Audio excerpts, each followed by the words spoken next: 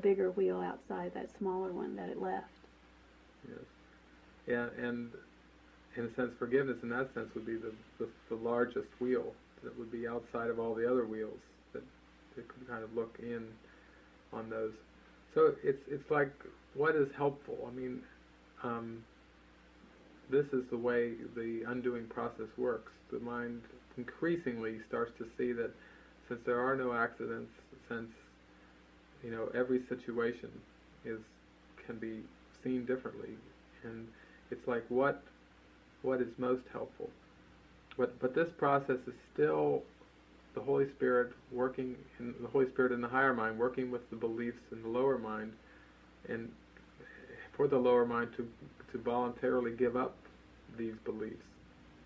And that is a good way of looking at it, with the idea or the knowledge that the purpose or the intent is to lay aside all concepts, all images, all thoughts of self, of God, of world, and that are part of the construct.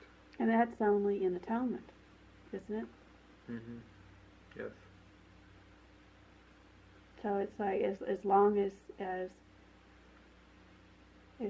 I perceive myself in a world, I'm going to have some kind of construct in my mind about all that, about myself and about the world.